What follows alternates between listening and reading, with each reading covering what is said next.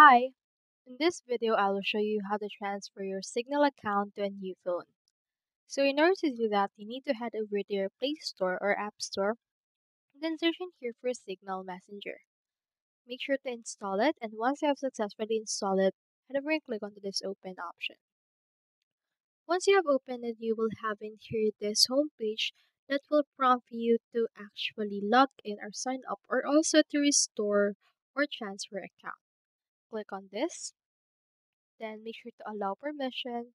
You can also not allow that. You can choose in here wherein you will restore. So for this case, let's transfer from Android device and click on next. Open the Signal on your old Android phone. Tap on your profile photo and then tap on settings. Tap on account and choose the transfer account option and continue on both devices.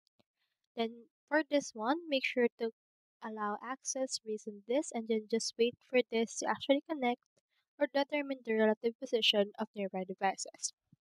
Once you have prompted this will initiate the transfer of your Signal account to a new phone. So that's all there is today, and I hope this video helped you out.